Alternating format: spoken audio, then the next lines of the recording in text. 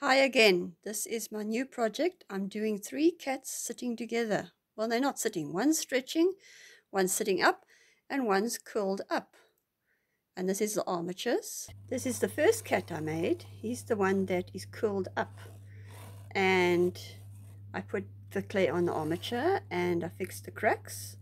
And he's dry. So he's ready to be painted. This is my second cat, the sitting up cat. He's a fluffy cat, and I've made him fluffy by putting extra clay on the the original clay, and I use my clay extruder to do it. A clay extruder is almost like a biscuit maker. You put the clay in and then you squeeze it out and it comes in different shapes and sizes. Here is my extruder. As I said, it looks like a biscuit cutter, and here's all the shapes and sizes, and you just put it in like a biscuit maker and you screw it in, you put the clay in the top and you push down and out comes a different shape.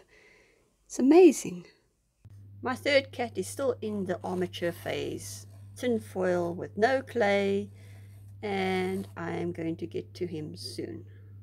This is my final cat. I've finally got to it. I've put the clay on and it's drying and it's ready to be painted. Here are my 3 cats. They're all together, all been done air and dry clay, all had their patches done. They're sitting on the mat that I'm going to put them on. Finished the sitting up cat. He's black and white and he's tuxedo cat.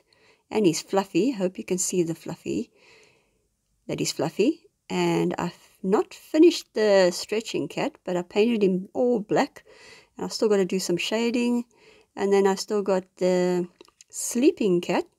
They're all sitting on a mat, all together, all happy. Finally finished them. My 3 cats. The sculpture called 3 cats. One sitting, one sleeping, and one stretching. Quite a project because I made each individual cat and then I stuck them down on a mat because they're all sleeping on the same mat. And it was a different project and I enjoyed it. Thanks for watching.